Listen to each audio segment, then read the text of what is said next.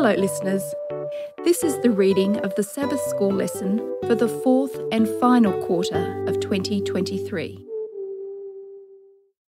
This week's lesson is titled Mission to the Needy. It's ready for teaching on November 25 and comes from the series God's Mission, Our Mission. Your reader this week is Dr. Percy Harrold.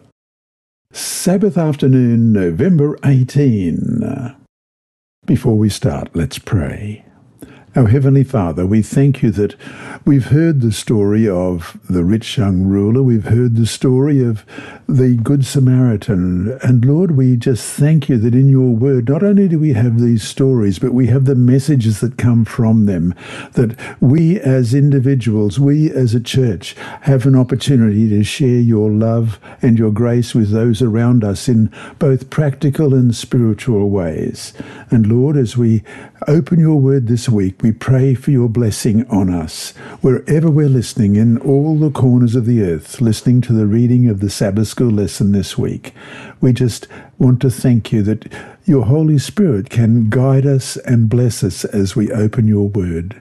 May it speak to us so well today that we will know that Jesus is our Saviour and we are his representatives here, and that we can at any time cast our cares upon you. And today I'd like to pray for Joan Skinner and for Kili Kip Kirui and Esther and Sharono, part of her family, and Cheryl and Alvarado Gatinio and family. And from Kenya, Kenya Harisi and her son and Nelson, and also her extended family.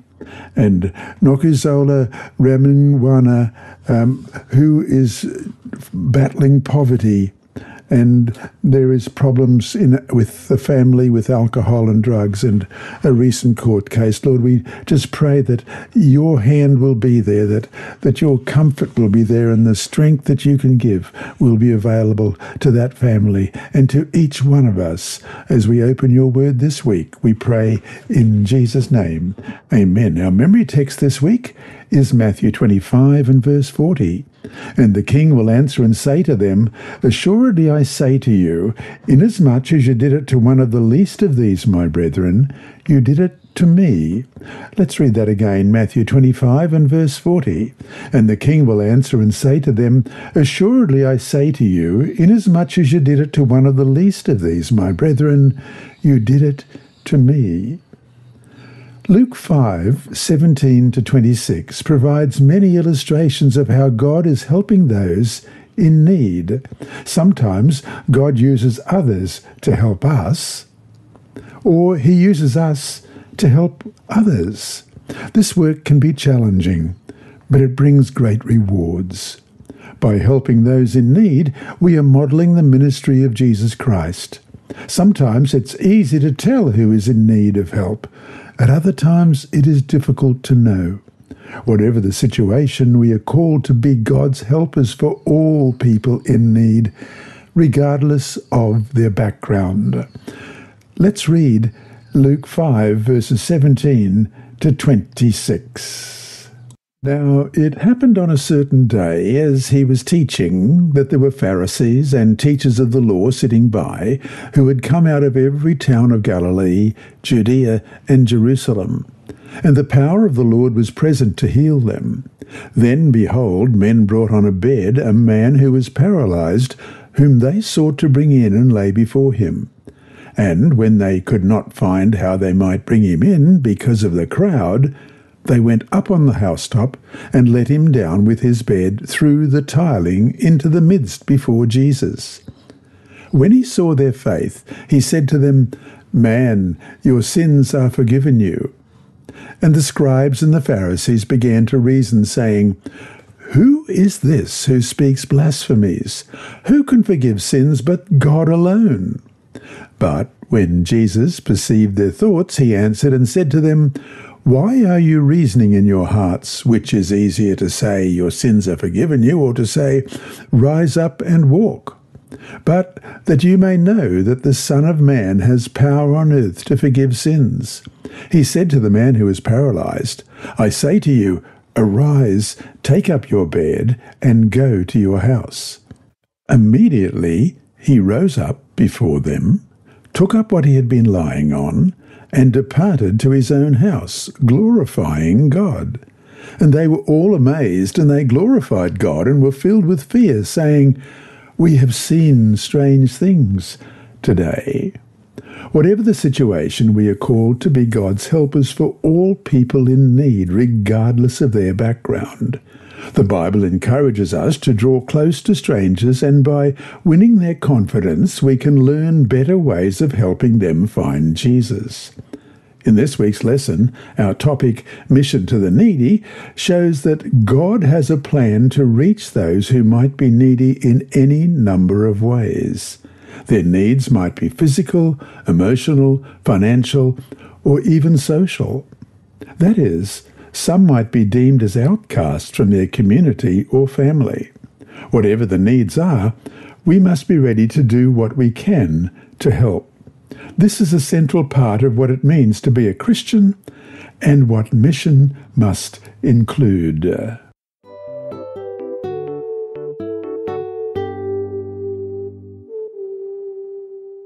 Sunday, November 19, The Faith of Friends. A powerful story in the Gospels reveals what some men went through in order to bring a needy person, probably a friend, to Jesus.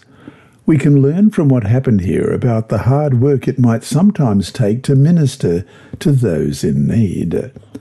Read Luke 5, verses 17 to 26, also Matthew 9, 1-8, and Mark 2, verses 3 to 12.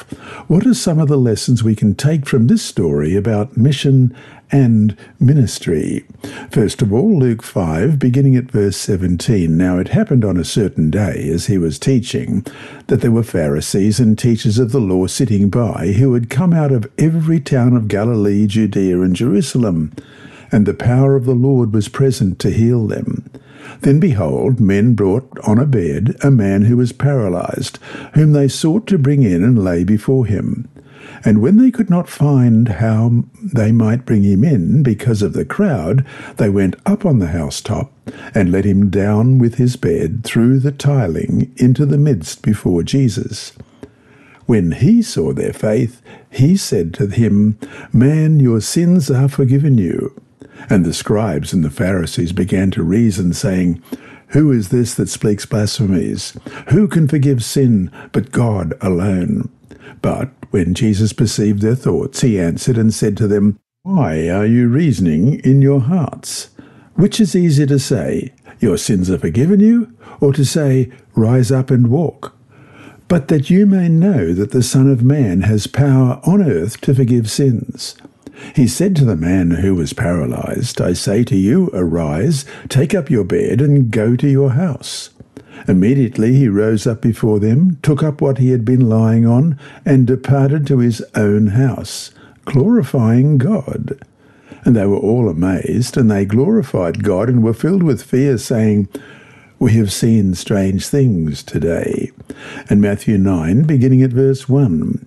So he got into a boat, crossed over, and came to his own city. Then, behold, they brought to him a paralytic lying on a bed. When Jesus saw their faith, he said to the paralytic, "Son, be of good cheer, your sins are forgiven you." And at once some of the scribes said within themselves, "This man blasphemes." But Jesus, knowing their thoughts, said, "Why do you think evil in your hearts? For which is easier to say, 'Your sins are forgiven you,' or to say, 'Arise and walk'? But that you may know that the Son of Man has power on earth to forgive sins." Then he said to the paralytic, "Arise, take up your bed, and go to your house." And he arose and departed to his house. Now, when the multitudes saw it, they marveled and glorified God, who had given such power to men. And then Mark 2, beginning at verse 3. Then they came to him, bringing a paralytic, who was carried by 4 men. And when they could not come near him because of the crowd, they uncovered the roof where he was. So when they had broken through, they let down the bed on which the paralytic was lying. When Jesus saw their faith, he said to the paralytic, "Son, your sins are forgiven you." And some of the scribes were sitting there and reasoning in their hearts, "Why does this man speak blasphemies like this? Who can forgive sins but God alone?"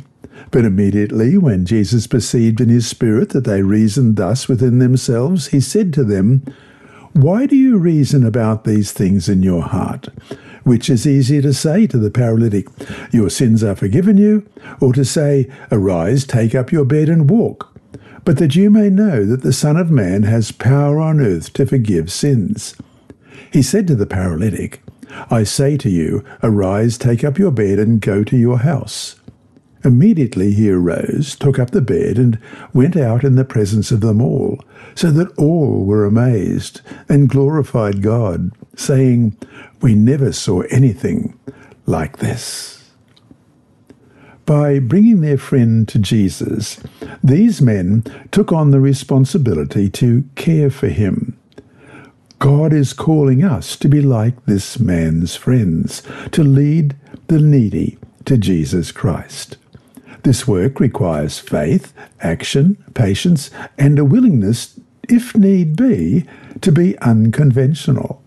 The men came to Jesus but encountered barriers. They could not bring their helpless friend to Jesus through traditional means. They did not give up. Instead, they found an innovative way of getting the man to Jesus Christ, dropping their friend down from the roof. Yet, according to Luke, Jesus approved of what they did, as we see in Luke chapter 5 and verse 20. And that reads, "When he saw their faith, he said to them, 'Man, your sins are forgiven you.'" Jesus' desire is for us to bring our helpless friends to him. The Bible refers to Jesus as the great physician who longs to forgive and heal those who are suffering, whoever they are. Ellen G. White challenges us to help the helpless. She writes in Testimonies for the Church, Volume 2, page 29, "Do not wait to be told your duty. Open your eyes and see who are around you. Make yourselves acquainted with the helpless, afflicted, and needy. Hide not yourselves from them, and seek not to shut out their needs." Who gives the proofs mentioned in James of possessing pure religion, untainted with selfishness or corruption? Who are anxious to do all in their power to aid in the great plan of salvation? End of quote. Jesus himself demonstrates how to help the helpless and is calling us to do the same. First, we become their friends. Then we learn about their needs. And finally, we lead them to Jesus, who is the only one who can help them. This is what the men in this story did. We need to do likewise in whatever situation we find ourselves. Help lead people to the only one who can save them, Jesus. And so to finish today, who around you right now needs some help? What are you going to do for them?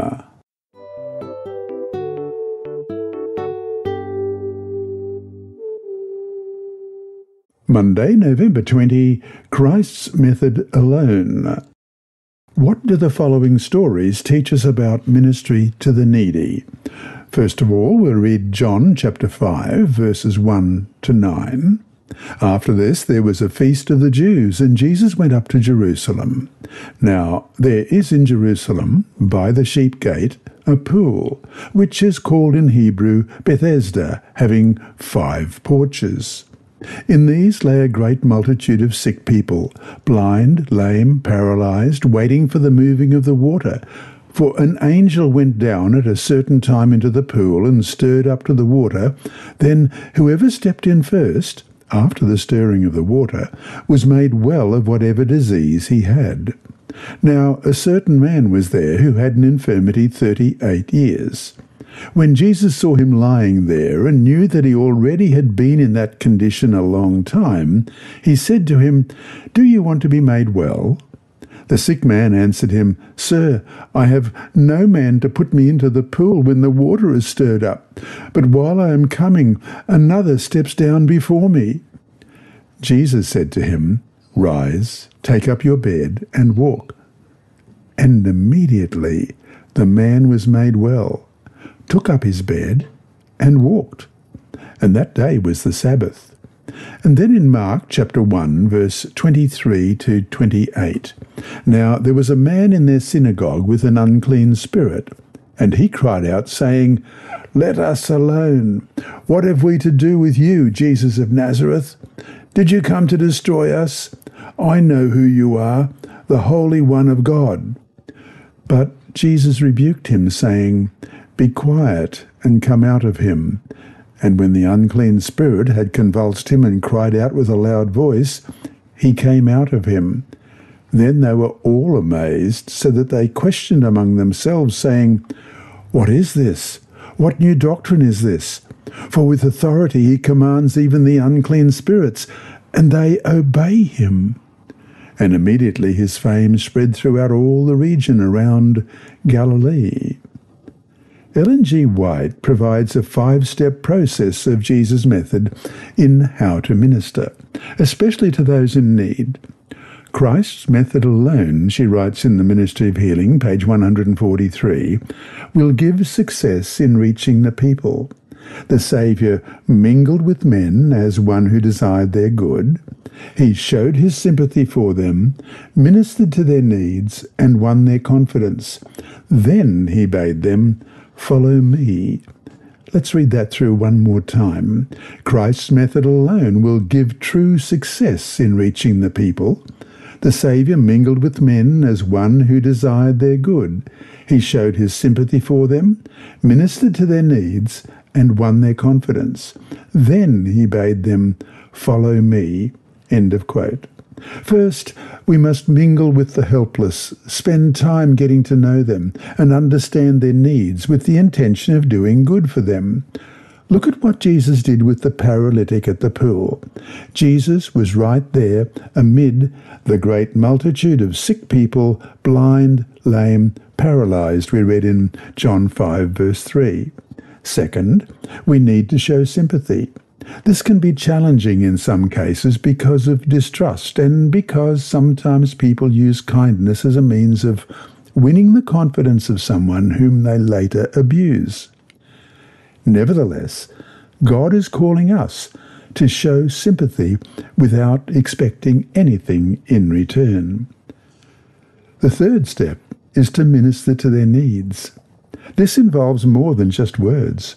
It takes action to minister to the needs of a friend or a stranger.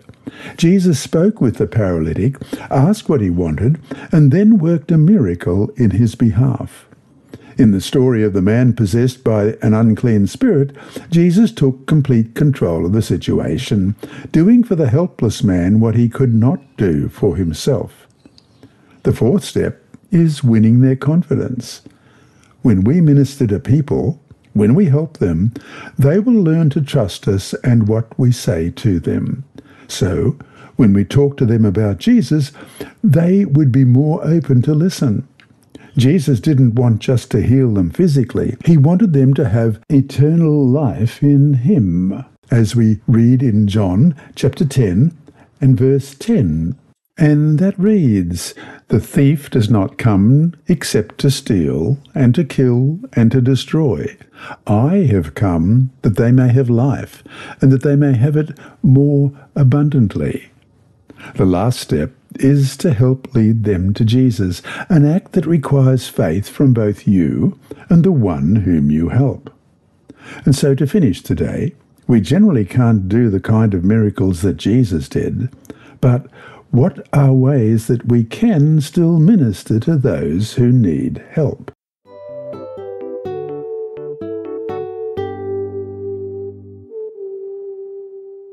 Tuesday, November 21. Refugees and Immigrants. The topic of immigrants and refugees has become a hotly debated subject, especially because there are so many of them today. Whether displaced by war, natural disasters, or for the hope of a better economic future, millions around the world have been uprooted from their homes and are in desperate need of help. In Matthew 2, verses 13 and 14, Jesus was a refugee. Let's read that. Matthew 2, beginning at verse 13. Now, when they had departed, behold, an angel of the Lord appeared to Joseph in a dream, saying, Arise, take the young child and his mother, flee to Egypt, and stay there until I bring you word, for Herod will seek the young child to destroy him. When he arose, he took the young child and his mother by night and departed for Egypt. His earthly parents, Joseph and Mary, were forced to flee Bethlehem by night and seek refuge in Egypt to escape the murderous hand of Herod. The Bible says nothing about their experience in Egypt, but it's not hard to imagine that it had its challenges. Perhaps some of the same challenges that refugees face today as well. In fact, somewhat parallel to how Jesus' family sought asylum in a foreign land, many Muslims, Buddhists, Hindus, Christians, and non-religious persons are seeking asylum in new lands today as well. Generally speaking, it is easier to make friends with individuals from our own culture and language group because we share many things in common. It is more challenging, however, to find common ground with immigrants and refugees who look different from us, who do not speak our language, who do not share the same religious values, and do not eat similar food.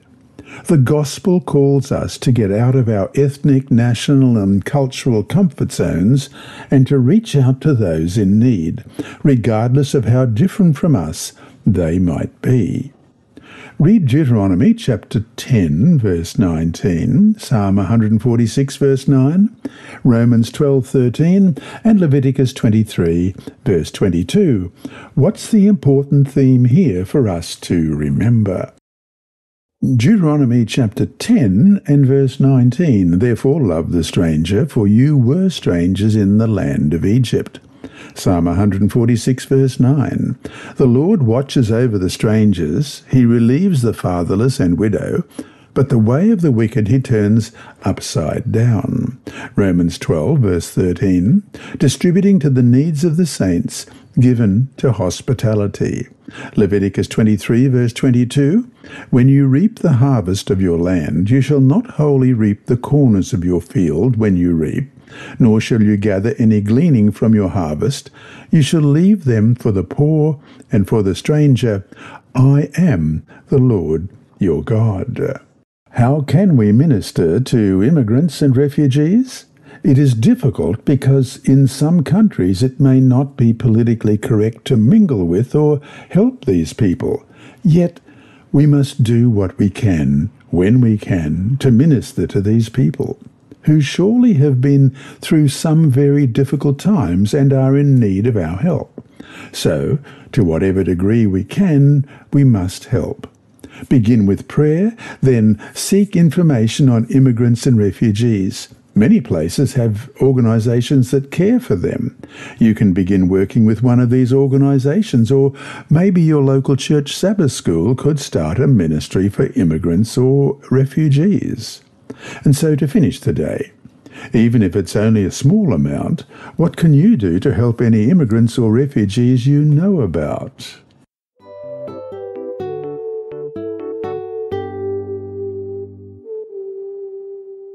Wednesday, November 22, to help the hurting.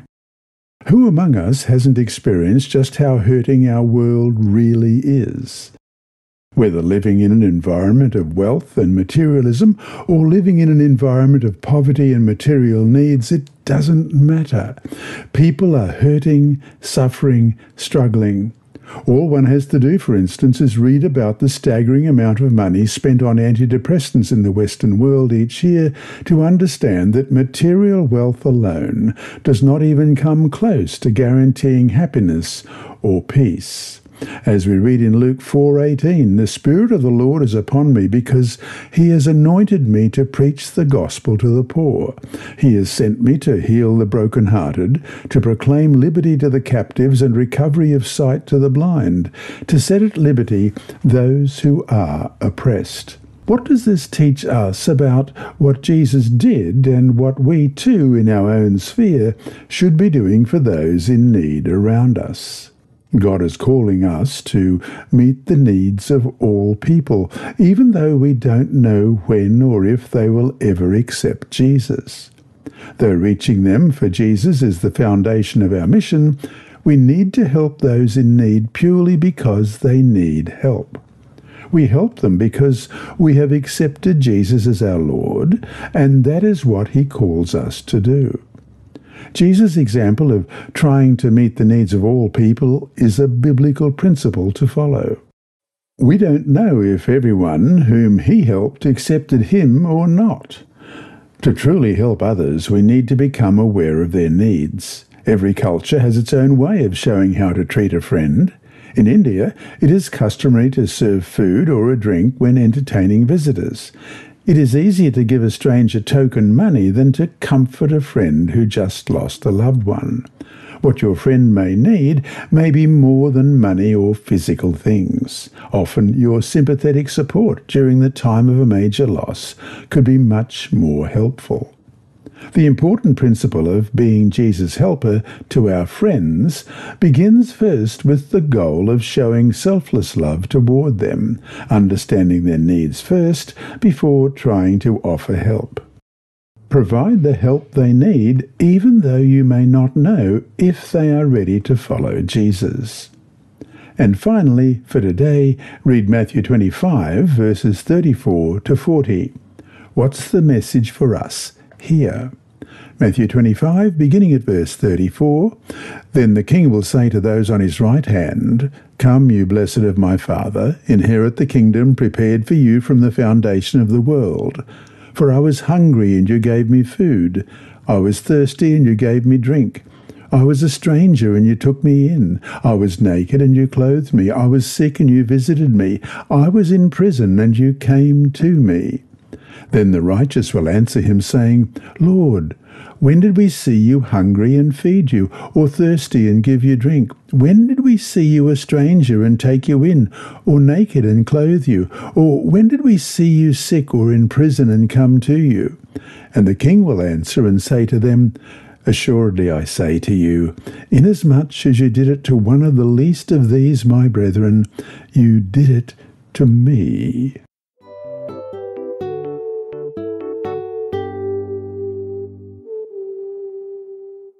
Thursday, November 23. Greater Love. As we all know, and know too well, the needs never end. If you are willing to help others, you will have plenty of opportunities. Whether close friends or refugees far away, people are in need, and we should do what we can when we can to help. All through his earthly ministry, Jesus helped those who could not help themselves. In some cases, he took the initiative and went to those in need. In other cases, as with the men who lowered the paralytic from the roof in order to bring him to Jesus, friends took the initiative. As it says in John 15, verse 13, Greater love has no one than this, than to lay down one's life for his friends. How do we apply this principle in our ministry to others? One missionary family served 6 years in Trinidad and Tobago. The first 3 years they lived in a predominantly Hindu and Muslim community. Many Hindus complained that Christians refused their invitation to the annual Thanksgiving service. One day, these Christians attended a Thanksgiving service of a new Hindu friend. They did this following Jesus' example. He visited his friends when they invited him to their special celebrations. In fact, Hinduism teaches that visitors or friends bring blessings to the home of the host. Let's make an attempt to begin making a friend this week by being a blessing to someone. First, survey your context, community, village, or city. Do you know of any refugee or immigrant living there? How about the people that live on your street? Do you know them all? Regardless of your situation, making friends with a stranger is not an easy task. Let's pray and ask God for help. He knows everyone and knows the stranger that you can become friends with. Remember, the goal is to be their friend so that you can help by leading them to God for help. And that brings us to challenge. Learn about foreigners or non-Christians who live in your country. JoshuaProject.net is a good place to survey unreached people groups in your culture. The actual address is JoshuaProject.net. There is no S. It's in the singular, JoshuaProject.net. And challenge up. Identify someone within your sphere of influence. Begin regularly praying for the person after answering the following questions. 1. Is this person my friend according to Jesus' model of friendship? 2. Do I know the needs of his or her life? And 3. How can I lead him or her to Jesus for healing?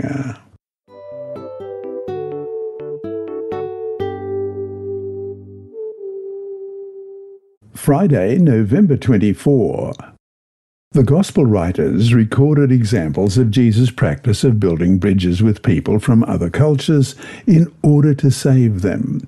Matthew 8, verses 28 to 34, when he had come to the other side, to the country of the Gergesenes, there met him 2 demon-possessed men coming out of the tombs, exceedingly fierce, so that no one could pass that way.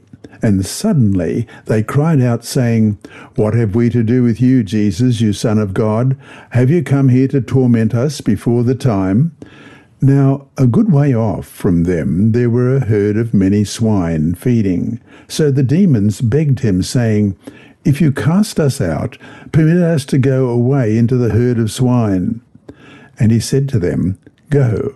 So, when they had come out, they went into the herd of swine, and suddenly the whole herd of swine ran violently down the steep place into the sea, and perished in the water. Then those who kept them fled, and they went away into the city and told everything, including what had happened to the demon-possessed men. And behold, the whole city came out to see Jesus. And when they saw him, they begged him to depart from their region. And we also look at Mark chapter 5, verses 1 to 20. Then they came to the other side of the sea, to the country of the Gadarenes. And when he had come out of the boat, immediately there met him out of the tombs a man with an unclean spirit, who had his dwelling among the tombs, and no one could bind him, not even with chains, because he had often been bound with shackles and chains, and the chains had been pulled apart by him, and the shackles broken in pieces. Neither could anyone tame him. And always, night and day, he was in the mountains and in the tombs, crying out and cutting himself with stones. When he saw Jesus from afar, he ran and worshipped him, and he cried out with a loud voice and said, What have I to do with you, Jesus, Son of the Most High? I implore you, by God, that you do not torment me. For he said to him, Come out of the man, unclean spirit. Then he asked him, What is your name? And he answered, saying, My name is Legion, for we are many. Also he begged him earnestly that he would not send them out of the country. Now a large herd of swine was feeding there near the mountains. So all the demons begged him, saying, Send us to the swine, that we may enter them. And at once Jesus gave them permission. Then the unclean spirits went out and entered the swine. There was about 2,000. And the herd ran violently down the steep place into the sea and drowned in the sea. So those who fed the swine fled, and they told it in the city and in the country, and they went out to see what it was that had happened. Then they came to Jesus and saw the one who had been demon-possessed and had the legion, sitting and clothed and in his right mind, and they were afraid. And those who saw it told them how it happened to him who had been demon-possessed, and about the swine. Then they began to plead with him to depart from their region. And when he got into the boat, he who had been demon-possessed begged him that he might be with him. However, Jesus did not permit him, but said to him, Go home to your friends and tell them what great things the Lord has done for you, and how he has had compassion on you. And he departed and began to proclaim it in Decapolis all that Jesus had done for him, and all marveled. Likewise, we also are called to make friends and minister to people from other cultures as well. Christ's death was for everyone, regardless of race, nationality, wealth, or background. This is a point we must never forget. And he himself is the propitiation for our sins, and not for ours only, but also for the whole world, we read in 1 John 2, verse 2.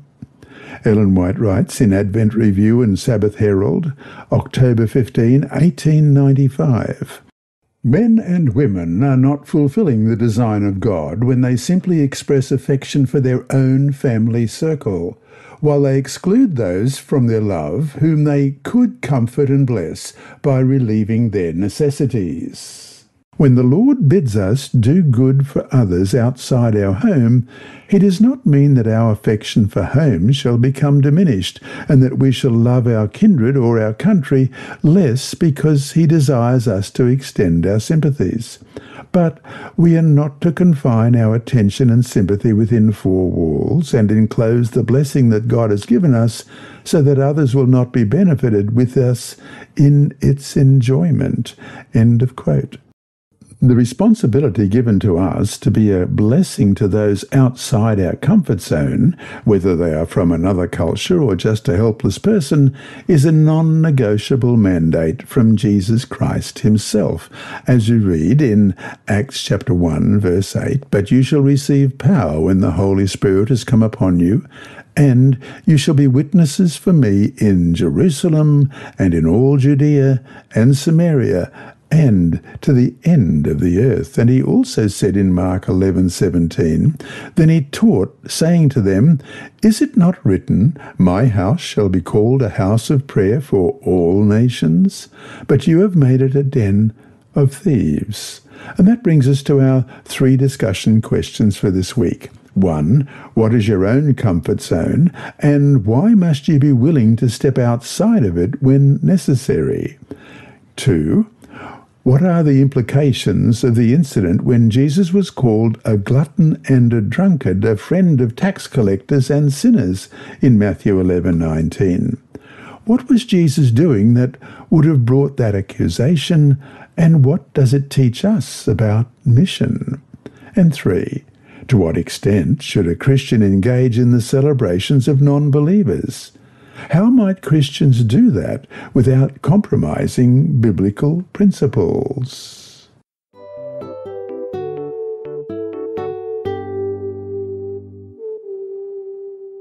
Mission Path to Spain, Part 2 by Andrew McChesney. Only 5 families were at home when gunmen descended on a cluster of 9 houses occupied by Seventh-day Adventist pastoral families in Venezuela. Waving weapons, the attackers forced the families into a single house where they separated the men, women and children. Police arrived and surrounded the house, leading to a standoff that ended peacefully 10 hours later when, at 3 a.m., the gunmen fled into a forest behind the house. The wives and children of the 9 pastoral families were relocated after the 2016 attack. The pastors worked alone for several months as they waited for new placements. Several moved to other countries to serve as pastors. Louis Paver, who had served as a pastor for about a decade, wasn't sure what to do. Life had been difficult in economically volatile Venezuela before the attack. Money was tight and food was scarce. For 3 years he had been struggling to pay off a loan, but he couldn't even keep up with the interest payments, and the debt had swelled to $1,000. The hostage-taking was the breaking point for Louis' wife. The family of 5 had not been at home at the time of the attack, but his wife was left traumatized and she didn't want to live in Venezuela anymore. Louis agreed that the country wasn't safe, but he didn't feel right about leaving an unpaid debt. Louis prayed for a sign. He didn't usually ask for signs because he believed that God could lead without them, but he didn't know what else to do. "Lord, if you work a miracle and help me pay this debt, that will be the sign for me to leave Venezuela," he prayed. The gunmen had stolen things from all 9 houses, including Louis'. Being robbed was not unusual. Louis' home had been broken into many times over the past year, but he had not filed any insurance claims. Usually the thefts were too small to make them worth pursuing a claim. But after the last theft, church leaders offered compensation for everything stolen over the past year if Louis obtained a stamped police report confirming the latest theft. None of the other pastors were able to get the police report, but Louis happened to have friends in the police force, and he secured the document. 2 months later, the insurance company deposited $1,000 in his bank account. It was the exact amount needed to pay the debt. "I didn't benefit from that money," said Louis, who is a missionary in Spain today, "but I understand that God sent the money so I could pay off the debt. I knew that God also would bless the plan to leave the country." Thank you for your Sabbath School mission offering that helps support missionaries around the world. Next week we will read about how Louis flew from Mexico to Spain. You have been listening to a reading of the Adult Sabbath School lessons by Dr. Percy Harrold and the inside story by his niece Sybilla. Apart from being provided free to those who are visually impaired, these audio lessons are available on the official General Conference Sabbath School and Personal Ministry app, on SoundCloud, Apple iTunes, and also on YouTube. Search for Percy Harrold Sabbath to find all of these. And remembering all the time that God is always faithful.